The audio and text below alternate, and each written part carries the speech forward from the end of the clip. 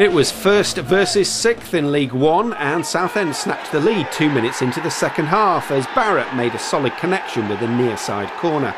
The Iron pushed forward and were given a penalty in controversial circumstances in the 79th minute, when the referee's assistant spotted some shirt pulling in the box. Cambridgeshire official Mr Wright concurred, and despite numerous protests, it was left to Paul Hayes to extend the league leaders' run to 12 unbeaten. Hayes beating Federici comfortably for the equaliser for his 7th goal of the season and a share of the spoils.